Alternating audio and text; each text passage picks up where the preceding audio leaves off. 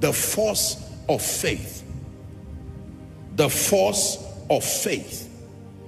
There is no believer who seeks to manifest greater works as desired by Jesus Christ who will ignore walking by faith and walking in faith. The Bible has a lot to say about faith. Number one, Hebrews 11 and verse 1. It says, now faith is. I like Paul. Now faith is the substance, he says, of things hoped for. He calls it the evidence of things not seen. The substance of things hoped for and the evidence of things not seen. Verse 2, it says, for by it, this force called faith, elders obtained a good report. And when you read all the remaining renditions down to the end of that verse, those were the good reports that were obtained by faith. In fact, if we go to 33 begins to give us a very intelligent representation of these reports. Through faith, they subdued kingdoms, wrought righteousness, obtained promises, stopped the mouth of lions. 34, it says, quench the violence of fire, escaped the edge of the sword, out of weakness were made strong, waxed valiant in fight, turned to flight the armies of the aliens. Look at this.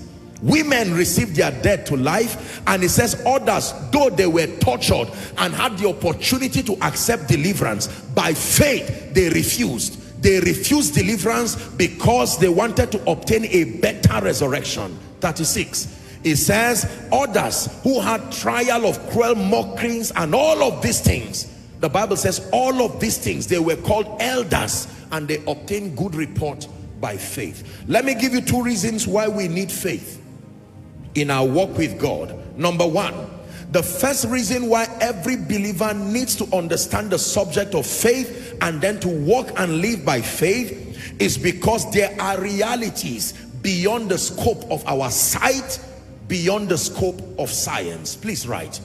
There are realities beyond the scope of sight and beyond the scope of science. Colossians 1:16 to 18. There are realities beyond the scope of sight. That means what your optical eyes can see, and then beyond the scope of science. The human nature is trained scientifically and trained environmentally. Hallelujah. These are the two principal ways by which we are trained to understand and to deal with our environment. There is environmental conditioning, and then scientifically, from the time you begin to go to school, formally or informally, you begin to learn how to use the techniques of science to relate with your world. But the truth is that there are realities beyond the scope of sight. There are realities beyond the scope of science. Even science agrees that the human eye, which has 20/20 vision, cannot see everything. Are we together? It is very possible, I don't know if it has happened to you, that a very small insect will bite you. You feel the pain is real, but you almost cannot find the insect biting you, yet it is there. And it is not like it's a demonic thing. It's just too small for your eyes to see. You usually use the direction of the pain to investigate that most likely it is there. There are many things that the eye of man cannot see. There is a limit to which the vision of man, 20/20 we are told. Are we together?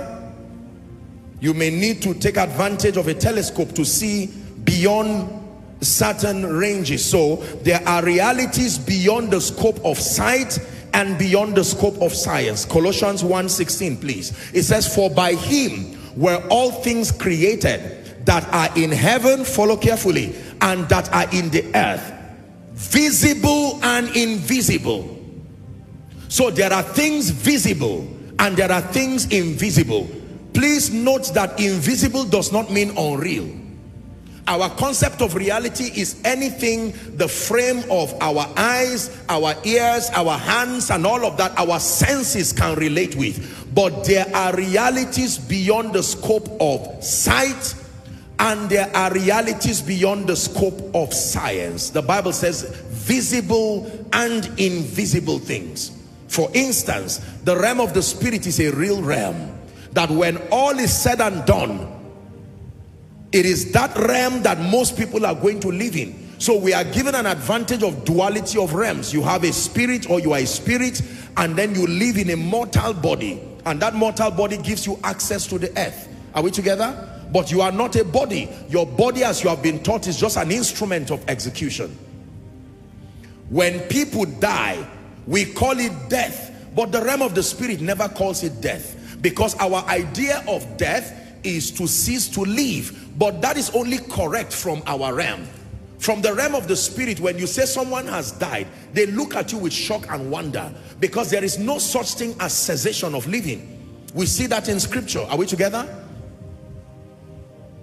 The rich man and Lazarus, scene 1. The rich man is there enjoying his prosperity and finances. Lazarus is there suffering. And then scene 2, both of them die. And we see that they were both alive in another dimension.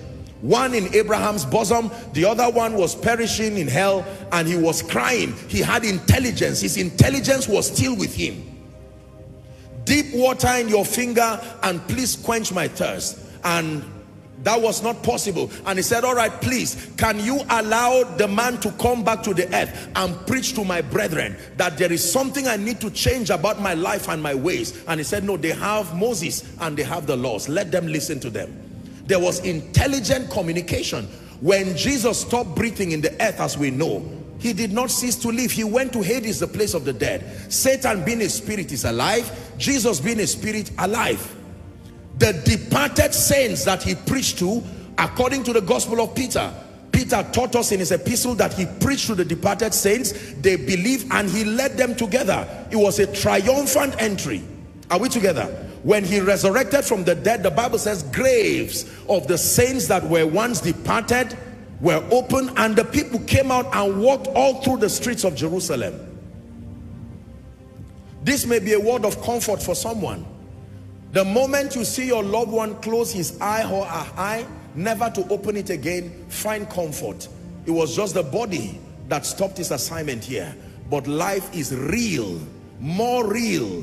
It's difficult for us to comprehend this because you were not given the privilege of consciousness before your arrival here. Consciousness began for you when you wore this mortal body. So it's difficult for you to relate with the reality of that realm, except and unless God gives you the privilege of visionary experiences. Supernatural and visionary experiences can train your spirit to at least a bit to understand how the realm of the spirit works. Are you understanding me so far? Yes. We need to walk by faith because there are realities beyond us. Would you believe if I told you that there were angels all around this place? You don't have to wait until someone is shouting and you say, oh, truly they are angels. No. The Bible says so, you see, because the faith is based on what God said.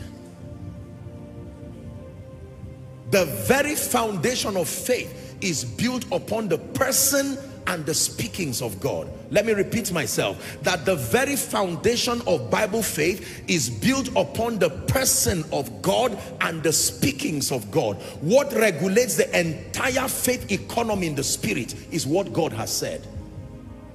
If you extract what God has said, there is no possibility for manifesting Bible faith again, because Bible faith must have a basis, and that basis is the word of God. John 1:1. In the beginning was the Word, and the Word was with God, and the Word was God. Verse 2, it says the same was in the beginning with God. Verse 3, it says all things, I like this, were made by him, the Word, and outside of his influence and participation was not anything made that was made. The second reason why we need faith and we need to walk by faith as one of the forces for commanding greater works is that faith commits God in the affairs of men.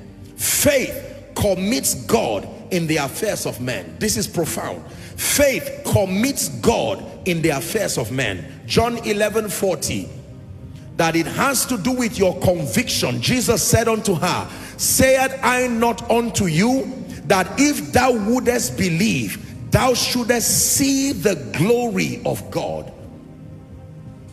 Your walking in faith and you're walking by faith has an implication in that it commits God in the affairs of your life. And as you know from scripture, that the moment God gets committed, Luke 1:37, to the affairs of men, impossibility vanishes. It says, for with God nothing shall be impossible.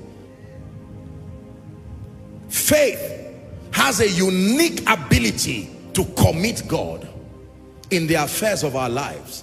You want to do greater works, it must be by faith. And I've taught you here that faith, number one, represents your confidence in God, who God is and the integrity of his person, your conviction, your persuasion, your confidence. Number two, faith is the action that you take as proof that you believe God.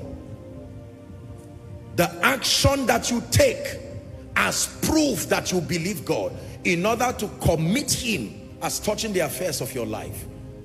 So when it has to do with Bible faith, two things are involved. Number one, your conviction, your depth of persuasion about who God is and the integrity of his person. Number two, you must take action, actions of obedience. Jonah took action, but his action was in disobedience. So it's not just blind action. You must act according as God has directed. If it be thou, bid me come, and he said come. If the guy sat back, that will be action, but not action of faith. Most people act, but act in disobedience. If God says go left and you go right, you are not walking by faith. Albeit you are acting, but not by faith. Are we together?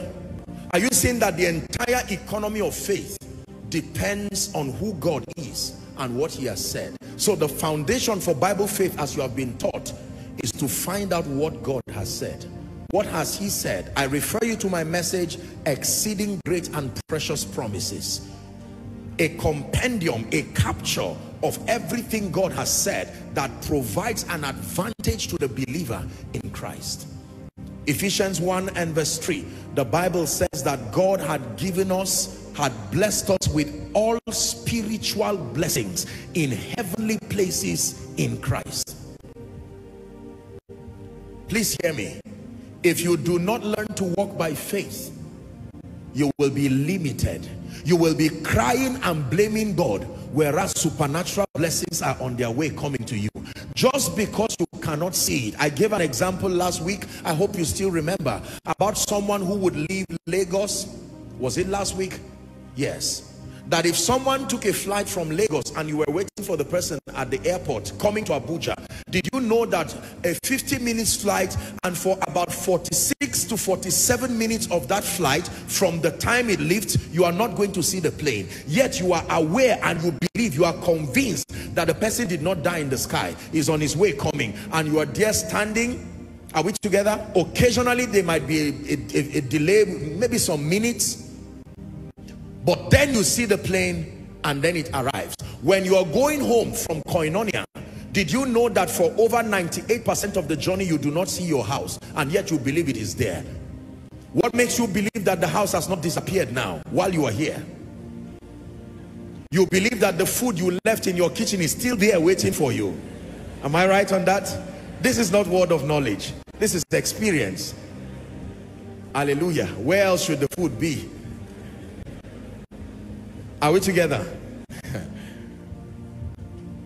By faith.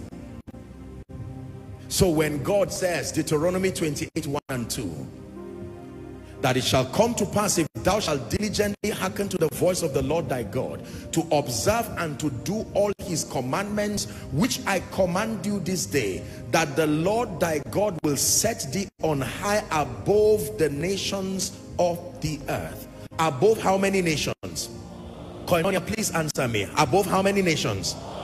Do you believe that? Above all the nations. And you see, while he's saying that, you are looking at the fact that you do not have a job. While he's saying that, you are looking at the fact that you do not have, you know, maybe some kind of qualification. And yet he does not change what he's saying because of your condition. Powerful. At any given point in your life, there are at least 2 reports that stare you and your destiny at the face. It is up to you to choose whose report you would believe. This is the character of faith. There are men sitting down here. I was so blessed by the testimony of the dear lady feeling pains and having pains, and I like the fact that she took responsibility to at least go to the hospital, but that did not stop her from releasing her faith. Bible faith produces. Bible faith produces.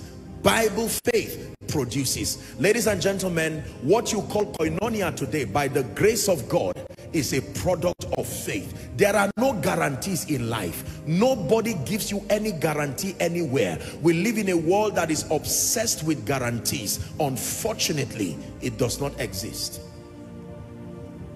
Calling your uncle your guarantee is a risk. In fact, calling yourself your guarantee is a risk. Calling the herbalist in your village a guarantee is a risk. Because when men sleep, only God wakes men. There is something that is common to all men. The moment they sleep, the herbalist must receive grace to wake up to continue what he's doing. I lay me down and I slept. The psalmist said, I waked for the Lord. Waking people is exclusively the prerogative and the office of God. No devil anywhere, I can tell you that. So when people act as if they have your destiny in their hand, tell them, make sure you don't sleep.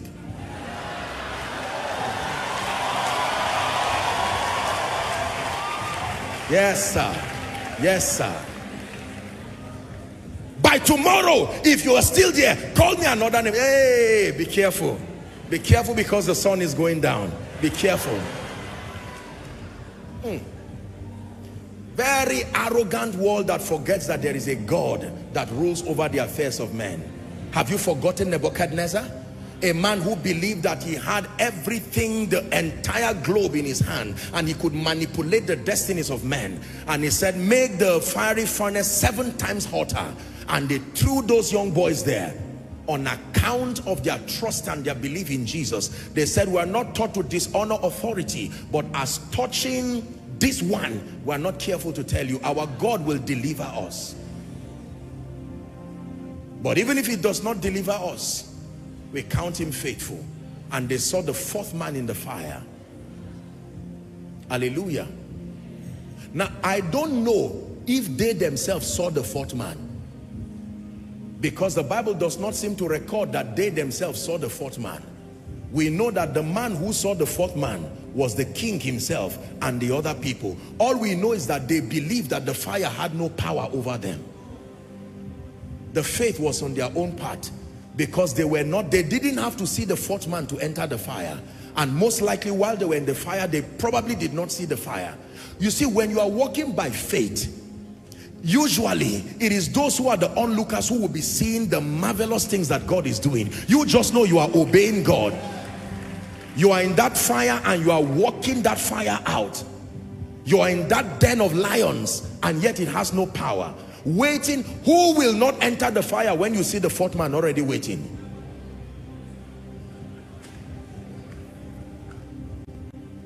It is easy to give when you have an alert of 10 million in your account. Then you smuggle out 1,000 and say, God, you see what I gave you. Is that really faith? That is charity. Are we together? He said, through faith, Abel offered. How about Abraham? I will make you a father of many nations. No evidence, no Isaac. And the Bible tells us, as in the order of men and women, he had become very old. And Sarah, even when she had gone past as in the manner of women, the Bible says, and yet they counted God faithful. You find that in Romans chapter 4.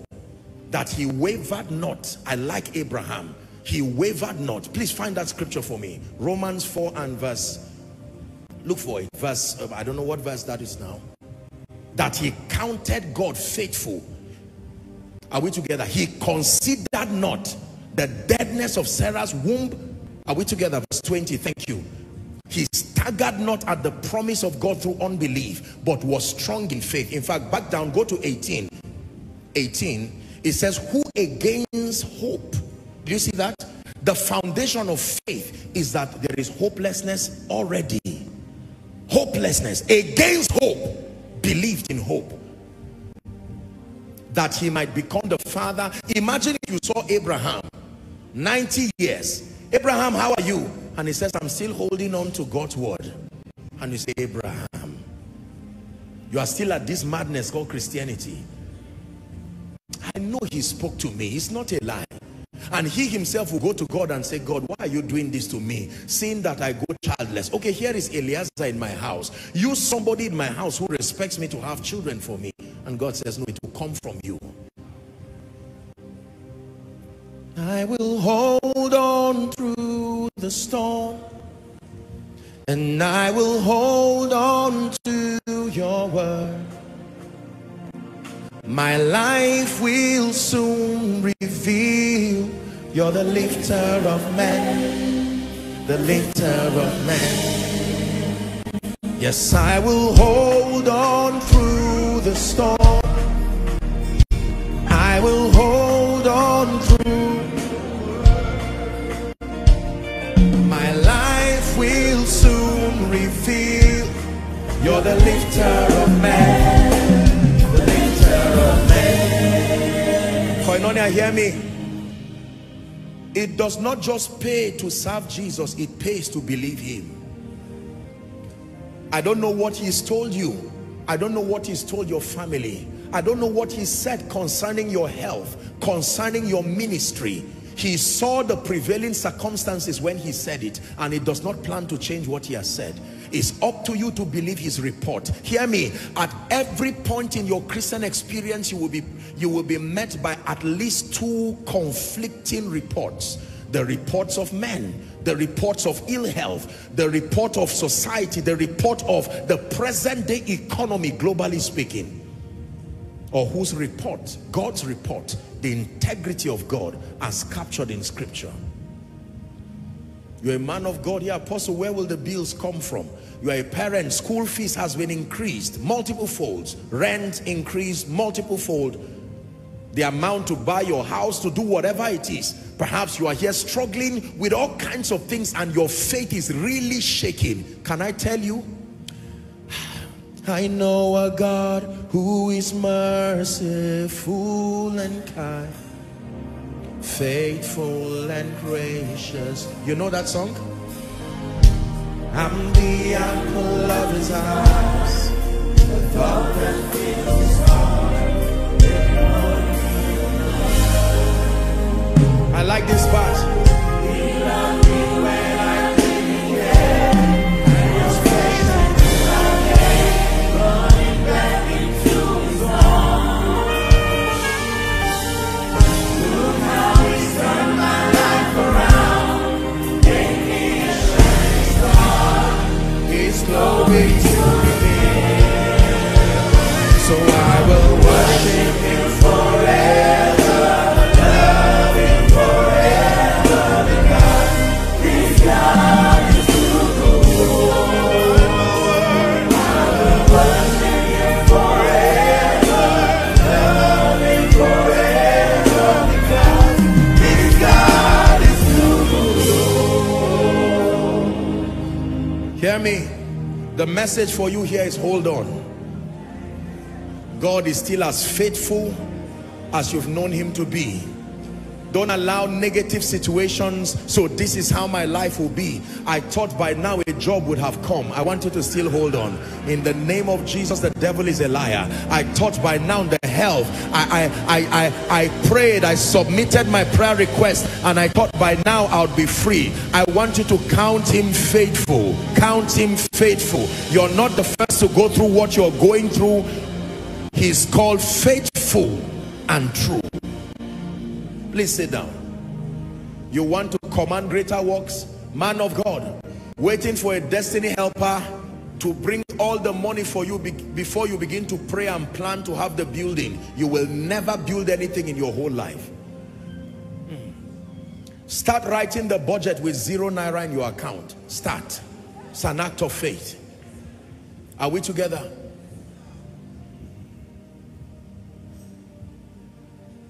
be careful about this scientific approach to Christianity. Now, science is important. I just acknowledge science. But over dependence on intellect can rob you of an opportunity to walk by faith. Can I tell you, no matter what you are getting from God, no matter how cheap it is, if it is God that will be the giver, faith must be required. Faith. God will route you through a path that will demand that you believe him.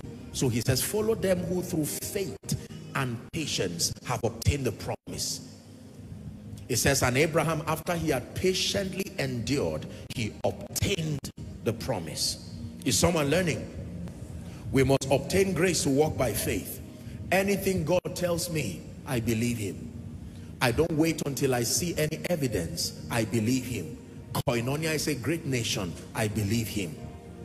You are going to raise mighty men after the order of Genesis 17 and verse 6. This is what God told me, and I believe with all my heart. Genesis 17:6.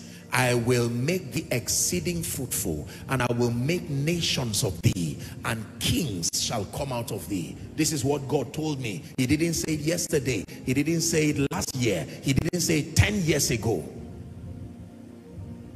Waiting until you see the evidence, you will only waste your time and not walk by faith. Dare to believe God. Dare to obey God. Dare to act in keeping with what he has told you, and watch the God of wonder, the God of wonder, arise for you. Every testimony you see shared here is the end point of the journey of faith. The end point of the journey of faith. Usually when you start with nothing except what God has said. The raw material for your destiny essentially is the word of God. If he has said it, is sufficient to start the journey. The same word that caused you to begin the journey will keep the things you need somewhere in your path. If you never take the step, you will not meet what you need in the journey. What you need for the journey will not be given at the point you start. The only thing that will be given at the point of the journey is the Holy Spirit and the word. That is sufficient for the journey. And you start one step after the other. Falling down but standing up. Getting up. Oh God, what is this? I don't understand. You promised me that you're going to take care of me. You asked me to come down to Abuja. Now I'm in Abuja. It's been 6 months. I don't even know where my next meal will come from. And you hear a word from the Spirit while you are praying. Turn your pain. Turn everything you're going through to praise. I am giving you a testimony that will bless people tomorrow. And in the midst of your tears, you may not know what to do, and you are taking the time to pray and say, Lord, I still count you faithful. I thought by now a job will come. I thought by now destiny helpers would have arrived. But I say thank you. Can I tell you, when you thank God in the midst of storms, you really have faith. When you thank God in the midst of your result, that is praise report. But when you are thanking God when you have not seen anything, hallelujah. Learn to thank him. We live in a world that prides in complaining. God, you have not done this. You gave me tea, no bread. How am I supposed to take it? And God says, you just keep thanking me, and taking the tea with gratitude and bread will arrive. The force of faith. Let's hurry up. God bless you so much. We believe the word of the Lord has come with so much graces and with so much power, reaching you all the way from this part of the earth. And like Paul said in 1 Thessalonians chapter 1 and in verse 5, for our gospel came not unto you in word only, but also in power and in the Holy Ghost and much assurance. Let me pause there. I believe the word of the Lord which you've received from the mouth of his servant, Apostle Joshua Selman, has been a mighty blessing to you. It didn't just come with word alone, it came with so much power. The revelation of the mind of the Lord, knowing the intent and the will of God for your life. It matters so much. And I believe convictions have been stirred in your heart, because Paul said it didn't just come with word, but in power and in the Holy Ghost and in much assurance. Do well to keep your spiritual life updated every time. That is the reason why, by the mercies of God, Reflector Hub TV has been mandated to this space, bringing you the consistent will and mind of the Lord through His servant, Apostle Joshua Selman. And we'd like you to do well to subscribe by hitting the subscribe button and also strike the notification bell so as to stay in touch with our regular and constant uploads, so as to set your spirit man on fire. God bless you. Love you so much.